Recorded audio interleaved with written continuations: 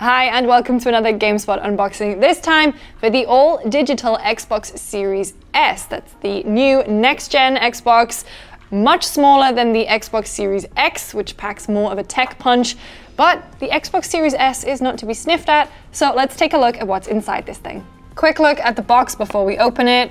Pretty standard fare. Look at some of the games on the back. Again, just like the Series X, bit awkward that Halo Infinite is on there given the delay, but delays happen.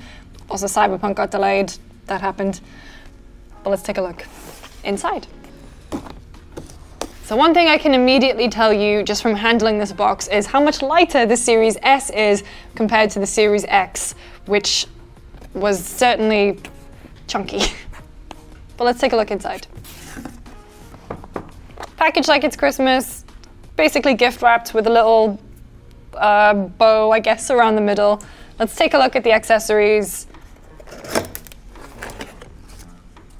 Product and warranty guide, the most exciting part of any new console. HDMI cable. So in the Xbox Series X, they give you an HDMI 2.1 cable, ultra high speed. This is HDMI, just a regular, I believe like a 2.0.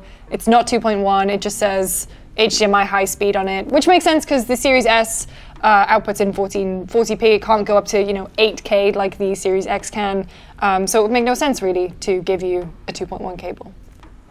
Next up, power cable, pretty standard. If you have an Xbox One with this power cable, not the old ones that had the brick, this one should work. Your old one, sorry, should work with your new Xbox if you get a Series S or X. Next up, the brand new controller.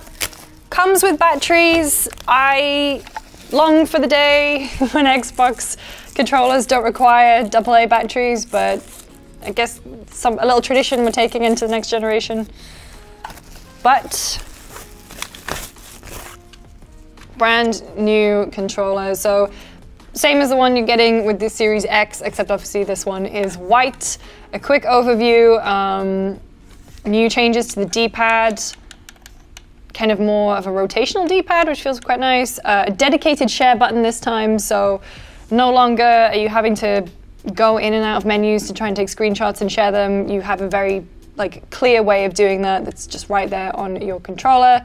View button, options, face buttons, and thumbsticks feel exactly the same. The biggest difference is, texturized trigger buttons, and little texturized grips on here, little plastic texturized grips.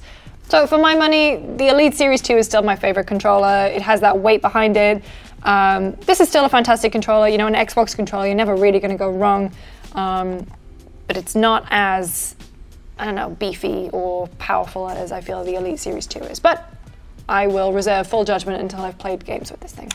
Time for the console itself. Oh. I need to stop ripping consoles as I'm unboxing them. Let's take this out. Quickly, before we put this box down, you have a quick start guide that just quickly tells you how to put batteries in your controller, how to sync the controller to the console, as well as instructions to download the Xbox app on your smartphone, and that way you can very quickly just get your console up and running. Look at it, it's tiny. I said I was surprised when I saw the Series X in person because I thought the Series X was going to be much bigger than it was, but I am genuinely surprised at the size of the Series S. Now I understand how no one saw it in the background of Phil Spencer's office, Big Phil's office. Okay.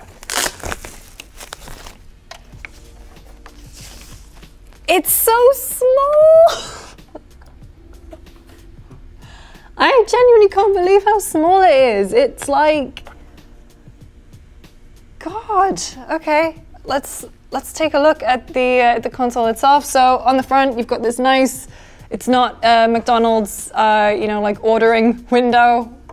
You've got vents here. You've got a vent on the top of it. On this side too. You've got some at the back, but let's explore it in further detail. So front of the console, it's quite stark. I mean, obviously it doesn't have a disk drive if we look at it from this side, which is probably the rotation This is probably how you'll have it in your house. Doesn't have a disk drive, so very, very important to note if you are on the fence about getting a Series S or a Series X. So the Series X, the black console, comes with a disk drive. The Series S, which is this small white one, does not, meaning that you will have to download and keep all your games on the console itself. Don't buy discs. Don't put discs on your Christmas list if you have this, because there's nowhere for it to go. But similarly to the Series X, you've got a nice power button to press there. You're not going to accidentally be turning this thing on and off. You've got a button to connect to your controller wirelessly, and you've got a USB port at the front if you ever need to connect any accessories to it. If you're having it in the vertical position, you've got like little rubberized feet, which are very cute. And yeah, you've got the same on the back of it here if you want to have it flat. So looking at the ports on the back, you've got your Ethernet, 2 more USBs to charge controllers, peripherals, etc.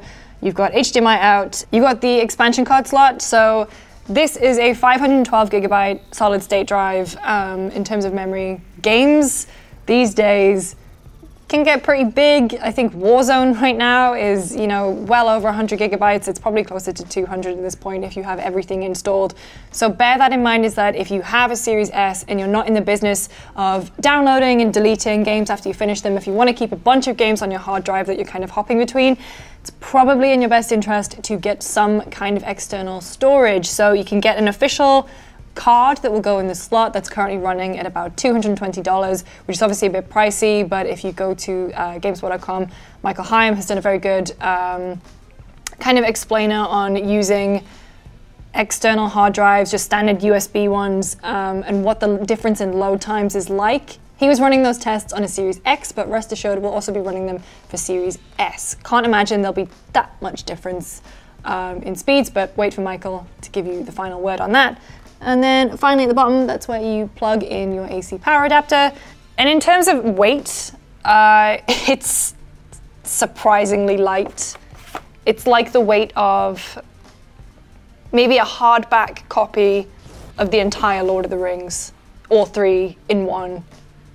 That's maybe, like, it's so surprisingly light and small. I can't really believe it. But what a neat little guy.